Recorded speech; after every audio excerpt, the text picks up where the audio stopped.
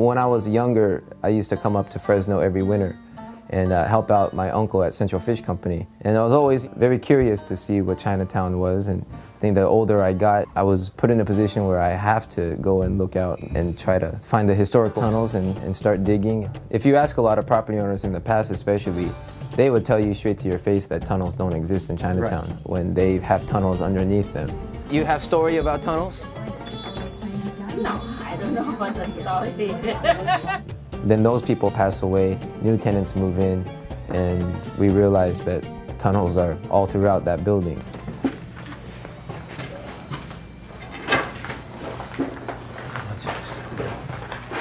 Stairs that, so they have access to, from the street to down to the tunnels. There's another access to upstairs. This gives easy access to the basements and to the tunnels so people can exit. When police would do raids in Chinatown, they would come down underneath the tunnels, and a lot of stories of how difficult it is to catch the people in Chinatown because of the tunnels. They would just scatter all over the place. Because we're under the street right now. Yeah, I know there's a lot of alcohol, prostitution, opium, and gambling, and it's not all about them making the railroad and being the model citizen. This was bad Chinese history.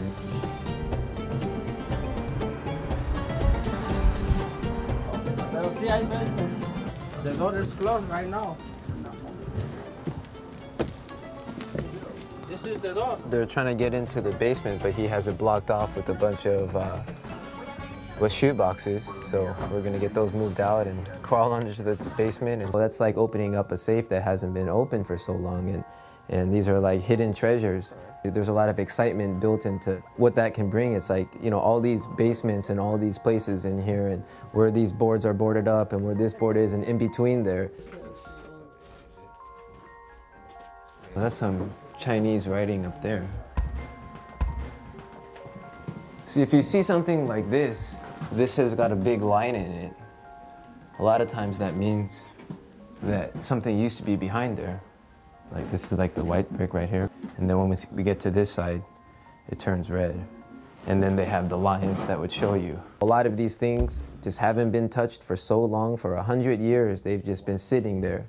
And it's just about time for us to really see what they were doing on there. And all these priceless, you know, artifacts is something that's worth it. Actually, you know what, that's Japanese. That's not even Chinese. You know, there's a lot of these basements down here was, they call them like brothels and prostitution dens, and a lot of prostitutes used to sleep down here.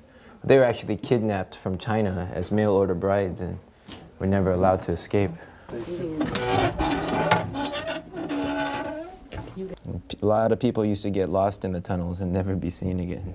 That's why people say, I think we're going to walk by the alley where people can hear lost souls still screaming for help. One time we brought like a medium person who could kind of hear voices or see the dead, and he walked past that building without knowing any history behind it. And well, the lady that I was with, she said that she could hear, you know, voices trapped down there. They need to be released.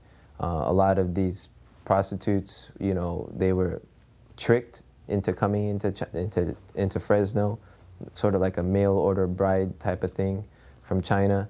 They'd get to Fresno and they'd have their whole life stripped from them. If they tried to leave Chinatown or the tunnels, basically they lived here 24 hours a day, didn't really see the day of light. If they did, they were killed. Well, this looks like a Chinese association that we saw some gambling papers in here. I wouldn't doubt if this whole place was like kind of a gambling hall. Yeah, but this looks like, you know, a secret entrance. I know a lot of these places in Chinatown had basements like this. They used to all connect. This is it. This is our history. My dad, he never told me. I went to church every week right across the street. I bought snow cones right down the street every week. I had no idea that these were down here throughout my whole childhood. They didn't say anything. They didn't tell me anything about the tunnels. There was no history. It was just straight. They wanted it just not to be here.